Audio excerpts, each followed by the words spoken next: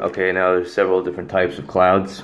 I just want to reiterate first that all of these clouds aren't the only clouds, they're just the most commonly forming clouds. There's several different hybrids of all of these. I've listed a few. But one thing that's certain about every single cloud that you see in the sky is that they're going to have one of these Latin prefixes in them. Okay, so first we got cirro clouds, cirrus clouds. The prefix is cirro. Cirrus clouds are always very high in the troposphere, and they always have this kind of curly, wispy look to them. Okay, these are the kind of clouds that you see in the sky that kind of look like airplane trails.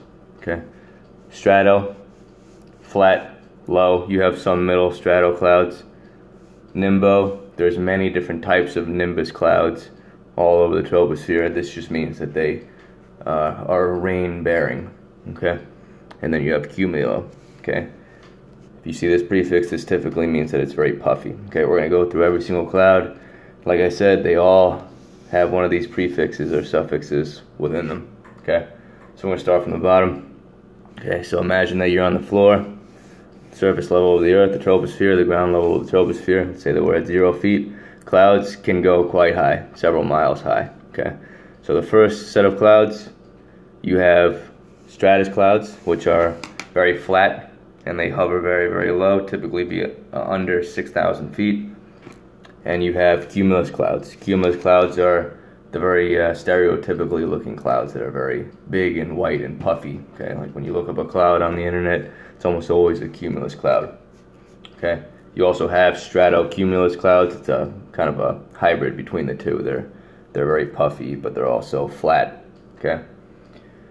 Next up, you have altocumulus. So altocumulus clouds are puffy, like your typical cumulus cloud, but they are situated in the middle part of the troposphere. Okay, so we're talking about 6,000 feet to roughly 18,000 feet up. You have altocumulus clouds, like I said, very puffy, situated in the middle part of the troposphere. Okay, and then you have altostratus clouds. Altostratus clouds are like your typical stratus clouds, but they're situated in the middle part of the troposphere. Mid-level, flat. Now you also have nimbus clouds. Remember what I said about nimbus? This is always rain-bearing. So every single one of these clouds have some kind of nimbus variant. Okay, so you have cumulonimbus, stratocumulus, altonimbus. Okay. This just means that it's that variation of that cloud, except it's rain-bearing. Okay, so next we're going to go up to cirrus clouds. Cirrus clouds are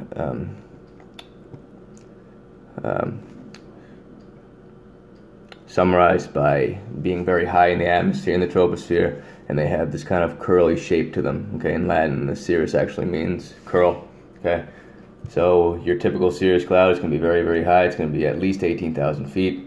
Then you have cirrocumulus clouds. Cirrocumulus clouds are very puffy, but they're very small and wispy. Okay, so there's no distinction between different kinds of clouds. They're just kind of different variations of a couple of different types that are all listed down here. Now the most